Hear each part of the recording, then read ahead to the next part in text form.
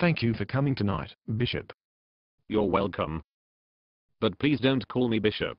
I'm the assistant pastor, not a bishop or even a vicar. Okay, sorry. Well, I'm sorry for being late.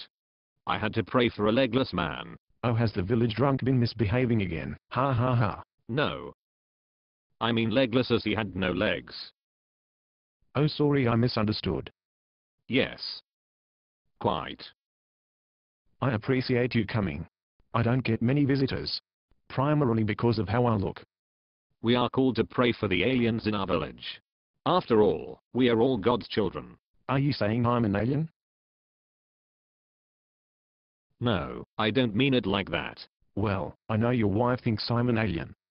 Oh no, my wife is crazy, don't listen to her, nobody thinks you're an alien. Okay, good. Yes, we are good. Sorry, but while you're here, could I please borrow your phone? I have no credit. Well, is it a long distance call? Only I don't have much credit myself. No, I just need to send a quick text message. Oh, that's okay. As long as you don't want to phone home. What are you implying? No, nothing. I just don't have much credit. Forget it. It's forgotten. Can I offer you a cup of tea or a slice of toast? No thanks. Well, you can offer, but I will decline. Thank you. I don't drink green tea, or eat leaves on toast. What makes you think I drink green tea, or eat leaves on toast?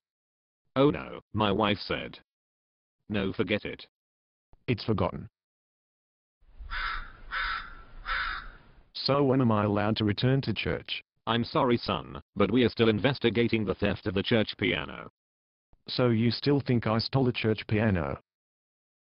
Oh, let's blame the alien. No, son. It has nothing to do with how you look. I could point the finger at you, but you'd say I was blaming you, because you were black. So why are you pointing the finger at me, because I look different? It really is nothing to do with the way you look. So how do you think I removed a grand piano from the church? I suppose you think I beamed it up to my spaceship. Do you even have one shred of evidence to indicate that I stole the church piano? Well.